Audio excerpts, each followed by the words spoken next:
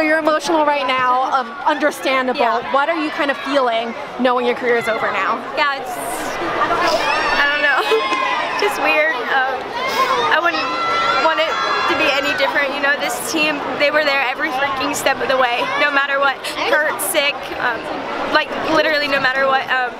You know, when Gracie passed away, they were there. This year was hard for us. No matter what, we fought back like tigers, and I couldn't ask for a better group of girls to go through this season with. I'm just so thankful. And what did Dee Dee tell you seniors at the end of the meet today? She really just said, you know, you guys did this. You guys are the ones who created this. And honestly, the senior class, like when I was a sophomore in that senior class, they created this. Ashley, Nat, Shay, Sid, Shaughnessy, like they created what's happening right now with LSU, the program.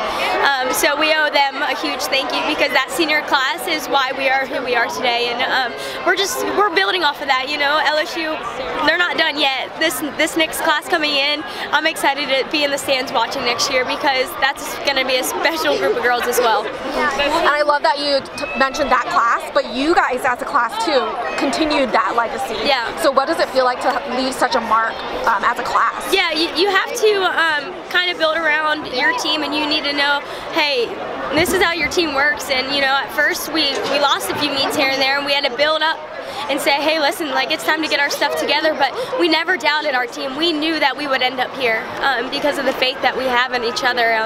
So it was so fun to watch. It's been fun to watch these girls grow over the past year, past 3 years with some of them. But yeah, oh my goodness, it's crazy that it's over. Yeah, and like you guys have had some highs and lows this season. Yeah. So at kind of those lows, what did you think you guys would end up here, not only making it to the Final Four, but placing second? Yeah, I would say that some people, they would not have guessed we would be here today, but we never thought that. We knew, you know what, you're going to have wins, you're going to have losses, but as a team, that's what it's all about. Champions don't give up when you lose, and it was cool to see us fight back like that, because it really shows what type of group of girls we have on this team, and a lot of that comes from the coaches as well. They kind of let the seniors lead this team this year, and now look, I mean, you can't ask for a better ending. And I don't want to make you too emotional, but like thinking back on your career, and I know you had a tough time through Elite, but finishing on this high note, how does that feel? Yeah, Elite was fun, you know, that was everything I ever dreamed of.